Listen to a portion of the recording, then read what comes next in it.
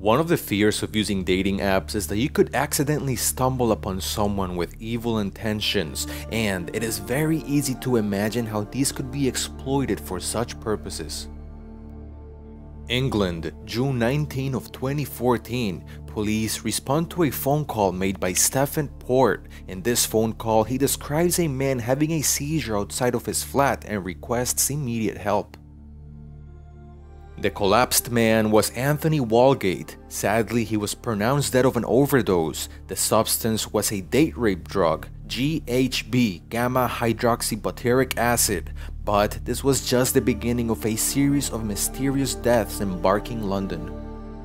Between August of 2014 and September of 2015, the bodies of 3 men were found in the vicinity: Gabriel Cavery of 22 years of age, Daniel Whitworth aged 21, and Jack Taylor aged 25.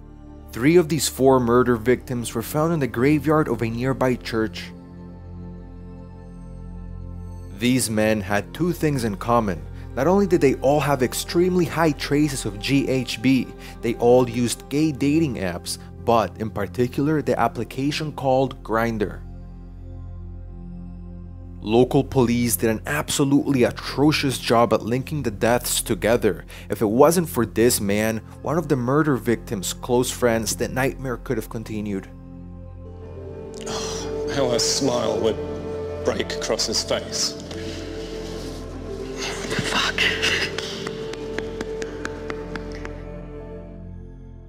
He was able to link all of the deaths to a serial killer, not only because of the overdoses, but because the bodies were all found in the vicinity of one another. The friend compiled all this information and sent it to local police, but they completely disregarded it. Their excuse was that it was ruled a suicide now that a letter was found in the pocket of one of these victims. The issue was that the suicide letter was a fake planted by the serial killer to lure police away.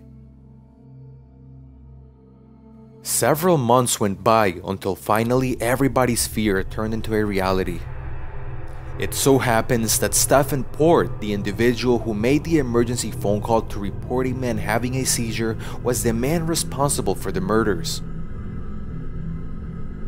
Stephen was a 41-year-old former chef. He would meet young men through Grindr and invite them to drug-fueled orgies where he would heavily drug and rape his victims, a sickening act that became deadly when he began fantasizing about killing those young men.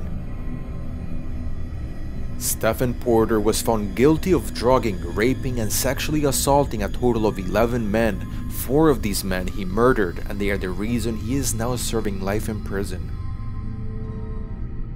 If police had only acted sooner, many of these deaths could have been prevented.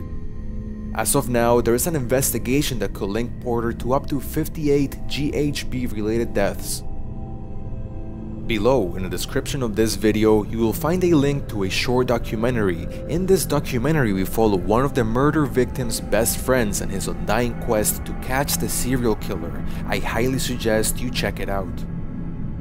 If you haven't done so already, please subscribe to this channel for more similar content. Add me on Facebook and Twitter with the tag GloomyHouse. There, I will be able to answer all of your questions.